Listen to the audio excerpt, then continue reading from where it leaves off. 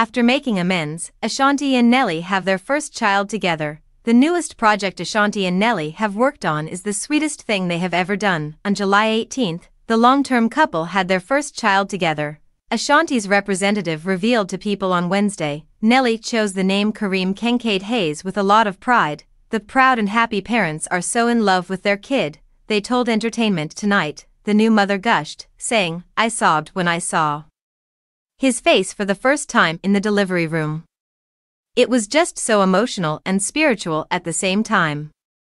It was such an intense emotion, having been in a vision of this moment for so long." On Friday, Ashanti posted a mirror photo she took after giving birth to her Instagram followers. She added, "Funny how life's plans aren't always on time. LOL."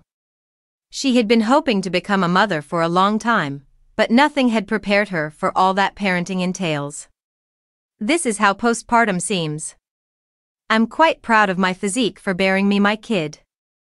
Grinning squinting face. Having met in 2003 during a Grammy Awards press conference, Ashanti and Nelly have collaborated on many tracks, including Body on Me and This Lil Game We Play.